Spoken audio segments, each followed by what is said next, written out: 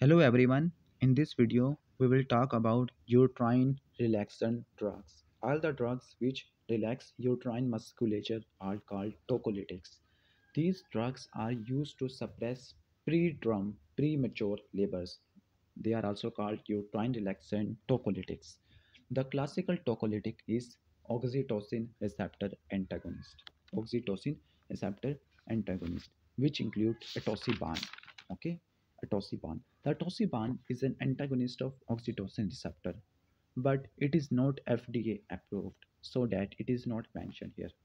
So, what are the important drugs which relax uterine musculature? And the mnemonic is it is not my time for the baby. It is not my time. It stands for indomethacin, N for nifedipine, M stand for magnesium sulfate, while time T stand for terbutaline. Indomethacin is what? Non-steroidal anti-inflammatory drugs. Non-steroidal anti-inflammatory drugs. The non-steroidal anti-inflammatory drugs are divided into two classes: reversible and irreversible.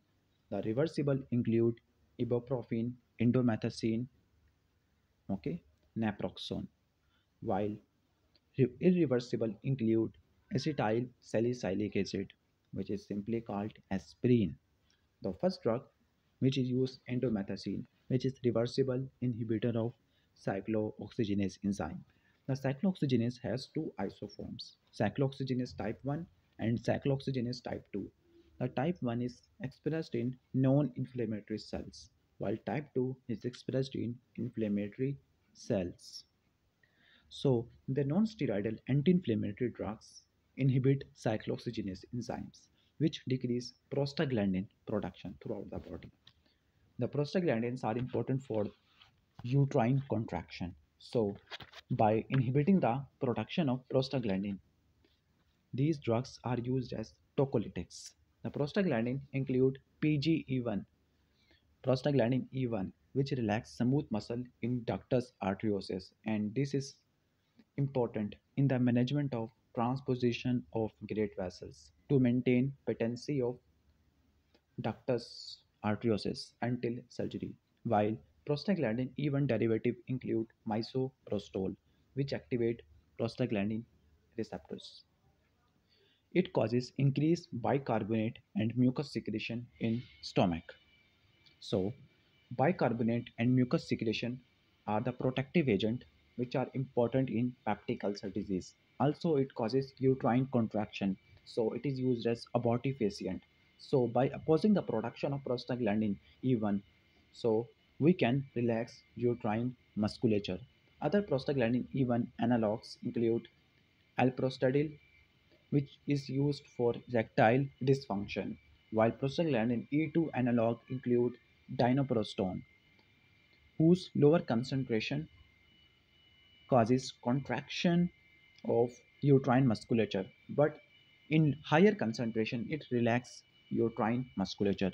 So it is used for abortifacient and cervical ripening, while prostaglandin F2 alpha derivatives include latanoprost, which increases outflow of aqueous humor, reduce intraocular pressure, important in glaucoma. The next drug is nifedipine. Nifedipine is calcium channel blocker. Nifedipine is discussed in the Saviour's Pharmacology in the antihypertensive drug nifedipine. The nifedipine belongs to a class which is called calcium channel blockers, but these calcium channel blockers have moderate effect on vessels and weak effect on heart. So these are used for hypertension and angina management. These are calcium channel blockers. There are other dihydropyridines. Their important side effects are constipation. They also causes risk of myocardial infarction, especially from nifedipine. Next is magnesium sulfate. Magnesium sulfate has many clinical applications in the GIT. So, GIT pharmacology, we will study magnesium sulfates. Next is terbutaline. Terbutaline, you have to memorize the mnemonic ATM. ATM. A for atenolol, no. Atenolol, not. S-butalol, not. Albuterol. A for albuterol, T for terbutaline, M for metaprotenol.